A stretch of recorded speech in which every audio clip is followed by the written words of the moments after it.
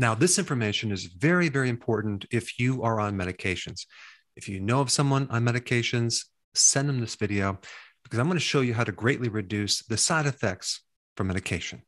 Now, one primary reason why a lot of people have side effects from medication has to do with something in your liver. It's a certain group of enzymes that help break down certain medications and toxins as well. And if that enzyme system is not working, not only are you going to experience more side effects, but the medication could also not be as effective as it should. Now, of course, you already know this, but I'm all about giving people alternatives to medication. But there's certain people that need to be on medication, and it's a really good thing to minimize the side effects. And then at the end of this, I'm going to give you a download that you can give your medical doctor to help them look at a potential DNA problem that you might have that can greatly alter the type of medications that you're given. And so I will talk about that at the end. But let's first just talk about what is an enzyme. An enzyme is a protein that speeds up the chemical reaction in your body millions of times faster than if that enzyme wasn't working. The great majority of medications work by inhibiting certain enzymes. For example, like an ACE inhibitor, which inhibits this ACE enzyme that affects the blood pressure. Like aspirin inhibits something called COX enzymes that relate to inflammation. And so enzymes speed up the reaction. But what's really interesting about enzymes is they don't seem to use their own energy in this work that they do. In other words, they can keep being recycled, and they seem to be very magical in that way. The other thing about enzymes, in order to make them work, is they need helper molecules. They need what's called cofactors or coenzymes. And those are basically vitamins and minerals. And so now you know very simply why we need vitamins and minerals to allow these enzymes to work in our body. And we have millions and millions and millions of different enzymes in the body that create all sorts of different effects. But the primary enzymes I'm going to talk about today are called the phase 1, the phase 2 enzymes. Now, these are families of enzymes. They're groups of enzymes. They're not just one enzyme. And the phase 1 enzymes in your liver are called cytochrome P450 enzymes. Again, there's a family of them.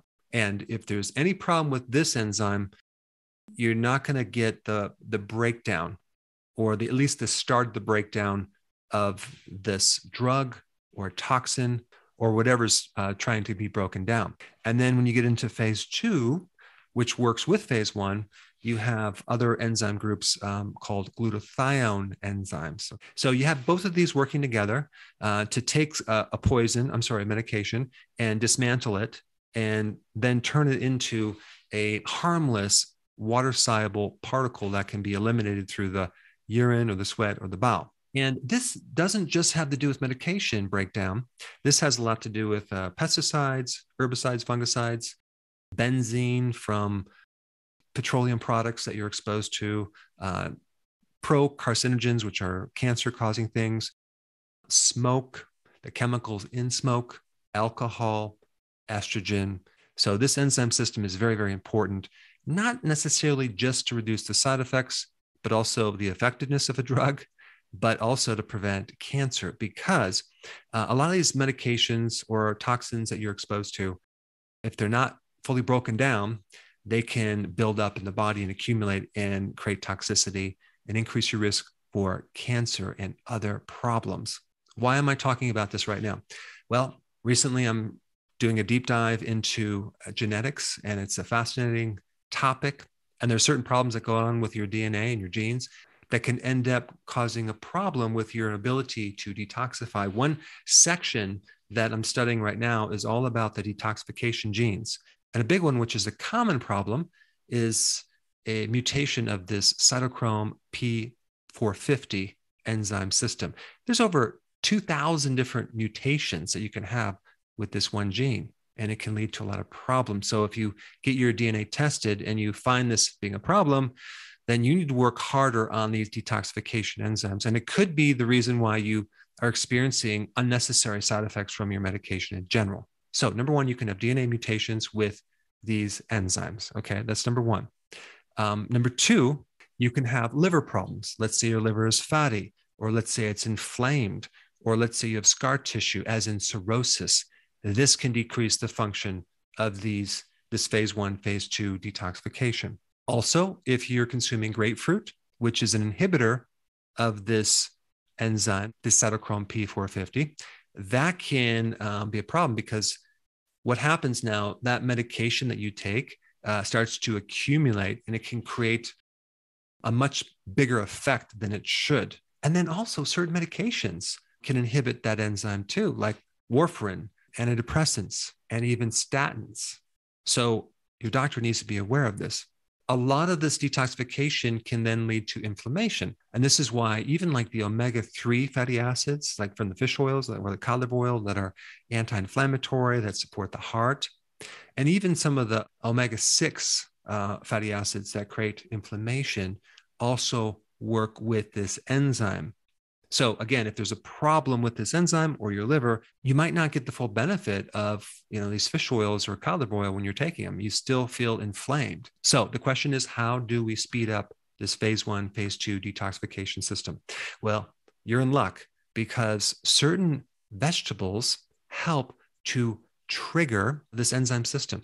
So in other words, it causes these enzymes just to work better in your body, which is kind of like an on switch. So you have the cruciferous family of vegetables, and you also have the allium, which is the garlic and onion. Now, if you do the cruciferous sprouts, like broccoli sprouts that are very high in sulforaphane, that would be a really big trigger. You can also do a supplement called DIM, which is a concentrated form of cruciferous, which is a potent stimulator of phase 1, phase 2 detoxification as well. Now, the other really cool thing, which is pretty inexpensive, is you just do fasting. Fasting is a potent stimulator of the phase 1, phase 2 detoxification. You wouldn't think that fasting could do that, but when you don't eat, you start to detoxify in a good way. And it's pretty inexpensive. Now, number 3, the obvious one, is reduce the exposure of these chemicals and toxins and poisons, and get with your doctor. And maybe there's alternative versions of some of the medications that you're on, so you can take maybe natural versions of these medications. And then number 4 is just strengthening your liver. And one big way to do that is to get the fat out of the liver. And the way that I recommend to do that is to get on the healthy version of the ketogenic diet. Okay. And then there's a really good supplement called milk thistle. You can take that strengthens the liver. And then there's also herbal things that you can take, curcumin, green tea, and garlic, like I mentioned with the allium vegetables. And for more information on how to target the liver directly and get that fat off the liver, you should really check out this video right here.